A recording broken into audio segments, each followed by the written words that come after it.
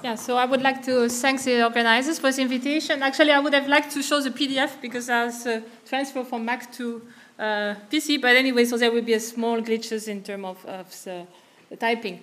So I will talk about the impacts of 1.5 degrees on weather and climate extremes. And actually, I must say I also thought whether basically the topics should be avoided impacts, because obviously the main question there is what type of impacts can we avoid when we aim at keeping temperature warming at 1.5. On the other hand, as also Richard has mentioned, there could be some additional impacts from the 1.5 degree target in terms of mitigation scenarios. So two main questions. Is the 1.5 degree target leading to a substantial change in extremes compared to present-day warming? And is there a substantial reduction in extremes if you move, for instance, from 2 degrees to 1.5 degree warming? So actually, as the first instance, what you can do is just look at basically the attribution of changes in extremes and projected change in extremes to see which type of change in extreme we would expect to be influenced at this level of warming. For this, we can look at past assessment from the IPCC. Here, it's mostly based on two recent reports, so the assessment report from 2013 and a special report on climate extreme, which I was involved in. So here I've put together a summary of assessed observed change in extremes and projected change in extremes based both on the SREX and AR5. And basically I will discuss which one of those are most robust. And so basically what we can say from those past assessments is that robust change have been already observed for hot extremes, cold extreme, and also heavy precipitation. So already now for 1 degree warming, we have seen an increase in the number of hot days, also the temperature of hot days, decrease in the temperature of cold days, and there have been more frequent heavy precipitation events. We also expect this to continue in the future, so that's why we can also expect that 1.5, there would be a substantial difference between 1.5 and 2 degrees. However, there's much more uncertainty regarding the attribution of, for instance, change in droughts. There we only have medium confidence that there has been an increase in drought in some regions.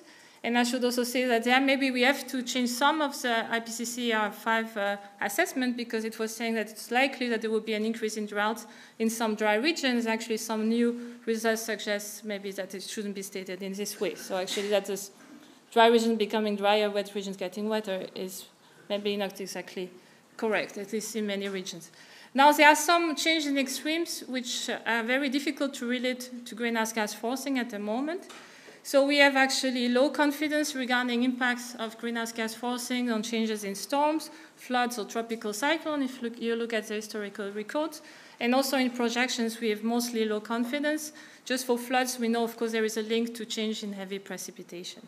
So it's very difficult to say anything about impacts of the 1.5 degree target on changes in storms, floods, and tropical cyclones, but certainly we can say something about changes in hot or cold temperatures, in heavy precipitation, and maybe droughts. So the question here is, are there some difference between the 1.5 degree target and higher scenario for those changes in those extremes? Now, there was some first assessment from the AR5. For instance, there was here the summary figure showing the assessed impact on extreme weather events. I don't know if you see, you see the dot here. So basically, it was a kind of summary showing that probably between 1.5 and 2, we have a threshold going from moderate changes in extremes to high change. But it's more qualitative, and of course, it would be useful to have some quantitative assessments. We had a publication earlier this year with some colleagues trying to assess this. So basically looking at trends and simulation and looking at the changes in hot extremes and also the change in heavy precipitation at 1.5 compared to other temperature targets. There I wanted to go back to this figure from the AR5, which shows actually more or less a linear relationship between the global temperature change and emissions and scenarios, so basically the cumulative emissions. Of course, this is very useful, but what we would like to know is basically for some given cumulative emissions, what is the regional response, because that's where we have the emissions. That's what we try to do. And as, for instance, Valerie has shown, obviously the regional response is different from the global response. So, for instance, at 2 degree warming, we have a much stronger warming in many regions, the same thing at 1.5. So the question is, how does this look like at regional scale? So we did this type of scaling analysis Well, we are looking here on the x-axis at the change in global warming. And we are analyzing all the available scenarios. So basically here, we only have 8.5 and 4.5 simulation. But I should say that we have also redone this analysis with RCP 2.6 simulation. We find similar results. So on the y-axis, here you have the change in, for instance, the hot extremes in the Mediterranean. And here you have the change in global temperature. We have tried to relate this to cumulative CO2 emissions to make a link also to the actual emissions into the atmosphere. What you see right away is what I was saying before, that in terms of hot temperature at regional scale, we often have a much stronger warming. And that's, for instance, here in the Mediterranean. So at 2-degree warming, you have more than a 3-degree warming in the Mediterranean. At 1.5, we see it's also more than 2-degree warming. So basically from this, you can compare the 2-degree versus 1.5 targets. 1.5 would be here, 2-degree would be here. You can also look at the local 2-degree or 1.5 targets. So I mean, one use of this type of analysis is you can say we have seen before from the presentation of Richard that we can also infer local impacts, for instance, on crops. If we know that 2 degrees regionally a critical target, then you can infer what would be as the associated global warming. Here for the Mediterranean, if you have a 2-degree warming, regionally this means actually a 1.4 global warming. So we found an almost linear scaling for the multimodal mean. There were some previous results also pointing in this direction. We found a pattern independent of the emission scenario. So again, if you look at the multimodal mean, you see the RCP 4.5 and 8.5 almost lie on top of one another. Here you look at the total range of the simulations. Of course, we're only looking at transient response. This is not looking at equilibrium simulations. And as mentioned, we can possibly also use this type of analysis to determine regionally motivated targets. So instead of starting from this axis saying what are the impacts of 1.5 or 2 degree, really starting from this target, from this axis and saying what are the allowable impacts on regional scale and what does this imply in terms of global warming. I just want to go back to one figure or one point that Valerie made that, for instance, you would expect some nonlinear change in some cases. Maybe this seems inconsistent. So this is from an article from Reto Knute and colleagues in Literature of Science, which is showing a nonlinear increase in the occurrence of hot days. Actually, those two analyses are totally consistent because the occurrence of hot days is basically just defined versus a given threshold. And so if you have a fixed threshold, for instance, the 10% hottest days in present climate, even if you have just a mean warming in temperatures, then of course the occurrence of exceedance above this threshold is going to increase nonlinearly. So you can have a linear dependence of the absolute temperature and a nonlinear increase in the occurrence of extremes. We looked also at other changes in extremes. For instance, here at the change in minimum temperature, this is just analysis for the Arctic. That's one reason why we have very strong scaling. You see at 2-degree warming or 1.5 degree warming, we have a 3 times larger warming in the regional temperature. You can also look at change in heavy precipitation. That's for Southern Asia. We have substantial change in heavy precipitation. And there, despite the very large uncertainty range, so that's the total range of the simulation, I think I was quite surprised to see that still we have a more or less linear response, and again, not so much of a dependence on the emission scenario. One important question is, of course, this uncertainty range. So it's difficult to distinguish the 2-degree and 1.5 target if you have such an uncertainty range, because there, particularly, it's difficult to distinguish the two. And so, of course, an important question is why are those scenarios so uncertain? One contributing factor, for instance, in mid latitudes for hot extremes, is the impact of sun moisture feedbacks. So you see, for instance, in the contiguous US at 2 degree and at 1.5, it's actually 1.5 you would have more or less no change or even a cooling. And you can have a warming of up to more or less 3 degrees. 2 degree, it's actually between 0 and about 4 degrees. In Central Europe, it's even worse. So for instance, at 2 degree, you have anything between a warming of 1 degree and 6 degrees. And at 1.5, it's about 1 degree to about 5 degrees. So there, of course, there is a difference between 1.5 and 2 degree target, but the uncertainty range is maybe the major issue. And we can find that this is related to sun moisture feedback. There is a poster on this topic by Martha Vogel with here.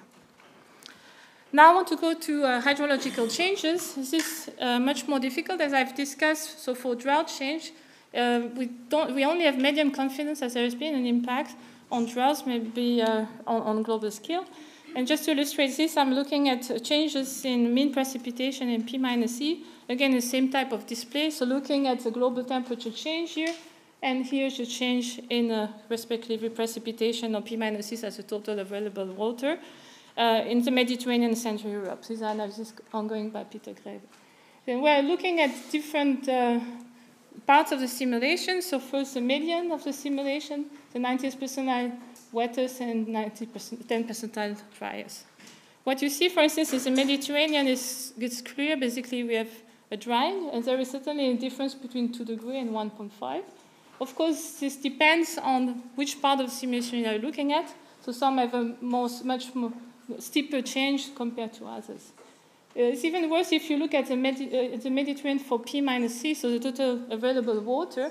You see that, for instance, at 1.5, depending on which part of the simulation you are looking at, you may have no change between 1.5 and 2 degrees, while maybe it's already about 1 degree warming, so more or less now we're at already 60% decrease in P-C. Yeah, thank you.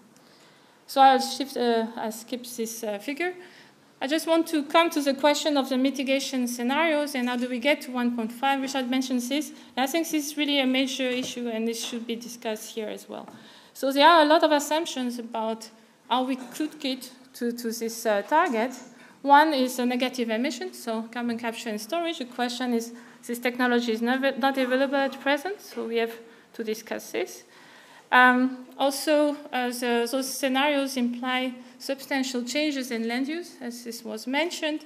So, for instance, we need to have bioenergy, but what is the source of this? Would it be crops or forests? In which region would this occur? And basically, this impact of the land use scenarios would need to be better estimated. There could be negative aspects. There could be also positive aspects. So I wanted to bring up, for instance, the impact of irrigation. We have now some analysis ongoing looking at the impact of irrigation on temperature. And for instance, already just looking at the present-day impact of irrigation, we find a cooling in many regions. So if we were to have more crop production, which is irrigated, if possible in a sustainable way, we could also have regional cooling from this, and this is not assessed. So I come to the conclusions. Certainly, we can find some difference in extremes between 1.5 and 2 degrees. There are robust results for hot extremes and heavy precipitation in many regions. Of course, some regions show a large spread in the response. We have large uncertainties for water balance and droughts, but the 1.5 versus 2 degree target actually affects the tail. So basically, if you look at the median, you don't have a very large difference. If you look at very dry scenarios, then you have a very large change, and this could be quite relevant as well. For some extremes, it's not possible to assess impacts because there is too little confidence in the attribution to greenhouse gas forcing. This is the case in part for floods, except for the part that is related to precipitation forcing, also for storms and tropical cyclones. So I think also an important topic, again, is that we need to contrast the benefits of the 1.5 targets versus the impacts of the mitigation pathways that lead us there. So there are substantial impact on land use. For instance, if we need to have biofuel production, which is competing with food production, there are changes in land cover and land use which need to be assessed because they also have impacts on the regional climate. And of course, whilst the negative emission is a major issue, we finally, as also Valerie mentioned, I think we need to look at this in a combined way. So basically, at this level of reduction of emission, we need to look at mitigation scenario, adaptation scenario, and the impact on climate together. For instance, if we look at the impact of change in agriculture. Thank you.